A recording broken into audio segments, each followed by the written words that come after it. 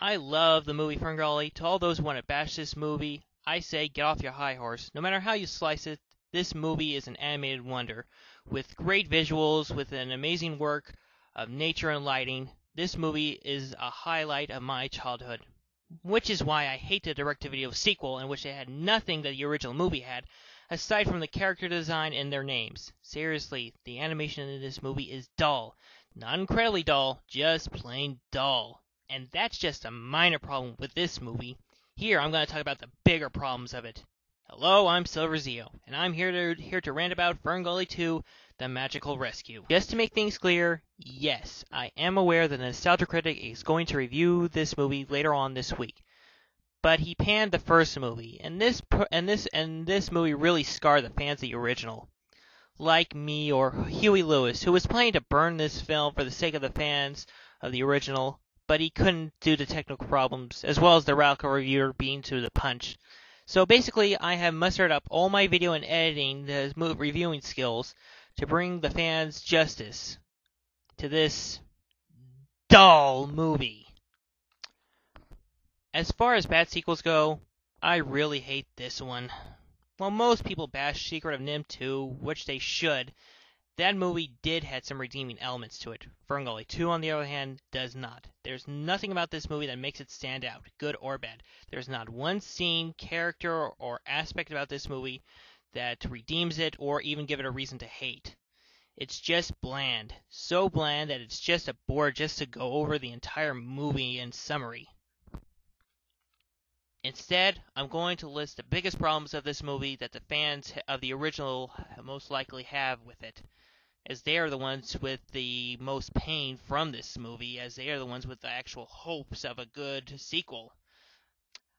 I'm still a newbie at video editing, so I can't really show any clips of this movie. Well, not at all, because Fox apparently took down all the videos of this movie off of YouTube and leaving the original out. How does this stuff happen again? Who's in charge up there?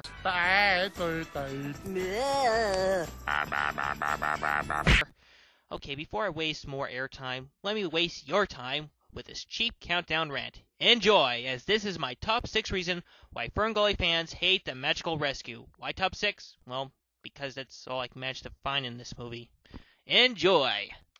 Number 6. The voice acting. Not one of the original actors from the original movie, I'm using the word original here because I refuse to accept this dollfest as an actual sequel to it, are in this movie. It says on Wikipedia, an international movie database, that Tone Loc reprises his role as that lizard, but I suspect that to be faked, and so far all the actors in this movie cannot act. Every line in this movie is bland and duller than room temperature water.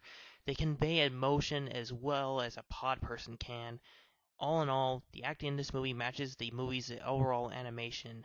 Bland and forgettable. Number 5.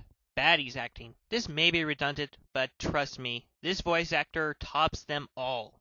To all those who say Robin Williams is a bad actor, behold this guy's attempt to follow suit.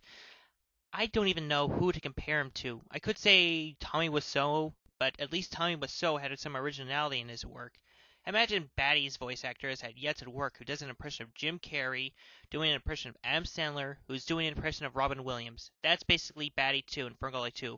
While the other actors may be dull, Batty's voice actor is both dull and annoying.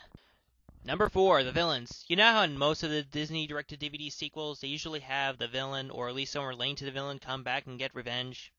That doesn't happen here. In this movie, replacing the evil death god Hexus, played by Tim Curry, we get some poachers played by really no one. We have a big chin guy who's basically an unimpressive cliche Outback villain, and the other is a short, stupid, fat guy who can't even buckle his own seatbelt. Even Abyss Maul from Milan is a worse threat than these guys. I know it's hard to top a god of destruction, but at least we could have had something more than just cheap Captain Planet villains without the star power. Number 3. The title. The Magical Rescue. Guess what kind of magic they use? And it's not the magical power of love, it's the power of growing a tree. You know, like in the first movie, only without the awe-inspiring lights, music, and the overall awesome animation. That's right, this movie ends exactly like the original movie, only done on a cheaper budget. Krista basically grows a tree that just lifts the bad guys off the ground. and that's pretty much all the magic this rescue has. And you think that was a letdown? Wait till I actually get to the rescue part of this movie. Number 2. Krista's barely in this movie. This is a mix to me as the actress playing Krista in this movie can't act at all. But this does count as a strike against the original movie, as she doesn't really do anything following from what she learned from the first movie, or at least do anything different aside from doing nothing. This movie focuses more on some of the other characters, namely Pips and those bug biker fairies. They never really did explain what they are in the first movie, and you'd think since this movie focuses more on them, they would answer some of the questions about them. But they don't. Basically, they journey out of Fenrgully to save kidnapped baby animals, but then they get mostly sidetracked by a circus and TV.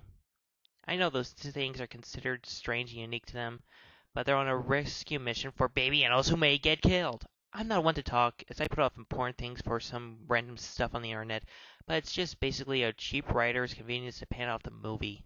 This would have worked if they explore more of the elements of the human city, basically like a role reversal of Zack from the original movie, but no, in the end, it's just penning. Krista does come through in the end, but only at the climax due to writer's convenience again.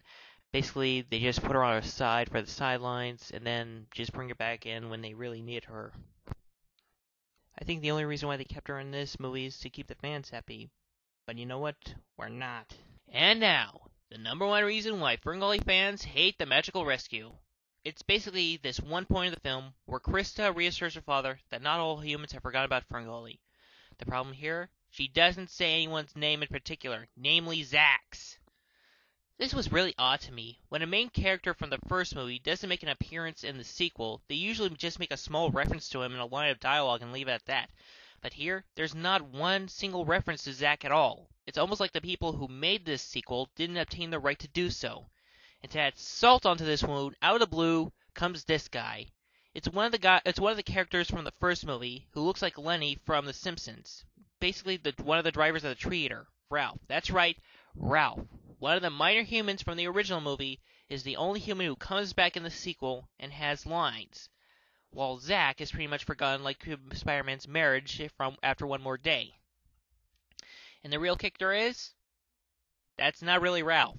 The guy here has an Australian accent, while in the original movie, Ralph had a slight Brooklyn accent. So the only human character from the original movie who comes back for the sequel isn't the character from the original movie at all. Was the sequel just really lazy for character design, so they just stole from the original movie? And when you think about it, this character in particular is pretty much the embodiment of the sequel to compared to the original movie. They both look the same, but when it comes right down to it, they're both completely different.